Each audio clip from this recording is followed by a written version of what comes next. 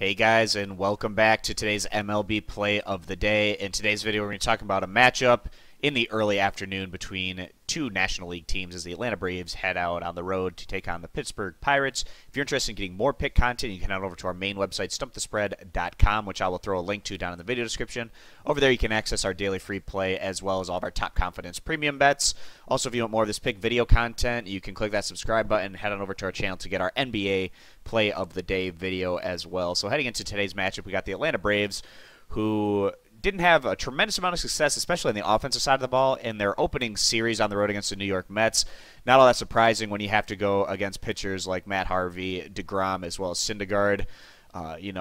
When the Mets are able to put out their three top guys, they're very tough to score on, which the Braves found out. Atlanta standing 1-2 overall right now. They were able to pick up a win when they had Colon out there on the mound. They also got a really good start out of Julio Teheran, which is very encouraging.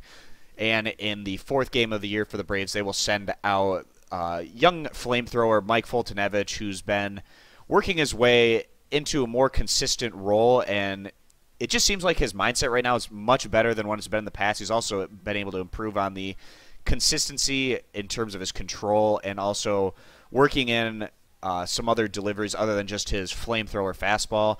Foltynewicz is actually a guy that many guys who cover the Braves think could eclipse Teheran and be the best pitcher for the team this year. That's probably not likely to happen, especially given how great Teheran looked in his first outing. But just given the fact that Foltynewicz is getting that kind of praise from guys that cover the Braves on a daily basis is very high praise for the young man. And he certainly has the stuff to be, a one or two type starter in this league. It's just he needs to continue to keep his mindset in the right position, especially if there's a defensive error behind him or maybe he doesn't get a call from an umpire. He's just got to power through that and just let his stuff speak for itself as he tries to take that next step in his career.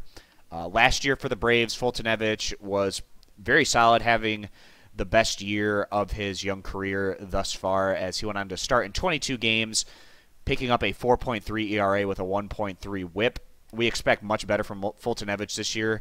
Really, anything above a 4 ERA would have to be considered a disappointment, and what's a year that a lot of people expect a lot from the 25-year-old right-hander.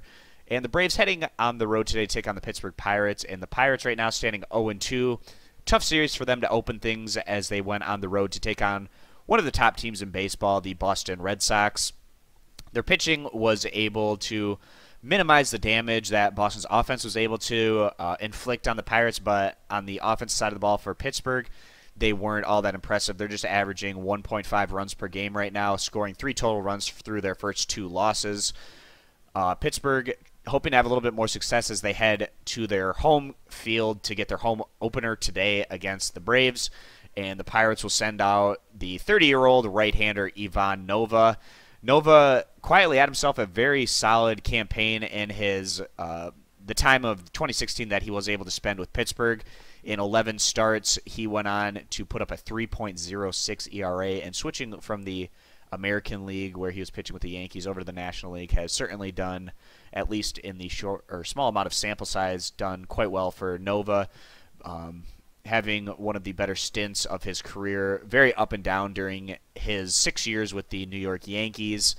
Hopefully, Nova is hoping that he can have a bit more success here in the National League as he continues to pitch for the Pirates. The 7-year veteran has had himself a solid career right now, standing with a 4.3 ERA, a 1.36 whip.